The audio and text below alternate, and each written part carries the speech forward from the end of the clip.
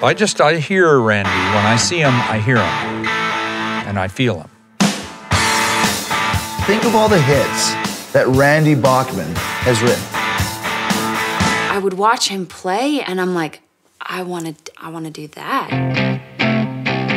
He would literally take apart notes and put other notes in that would never belong in rock and roll.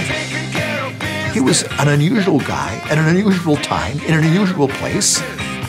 When you find something that early in life that becomes a very early passion, you lose your inhibitions. His strength is his weakness, and whoever was in his way, they had to move because he was going. I remember Randy coming in and he's saying, it's happening. And you start thinking it's going to go on forever. And it isn't going to go on forever. A professional musician who's been professional for a long time, it's rare. Often it's said the worst in your life brings out the best in your guitar playing. But I think you can also be very, very happy and very content and still play interesting, great, amazing things.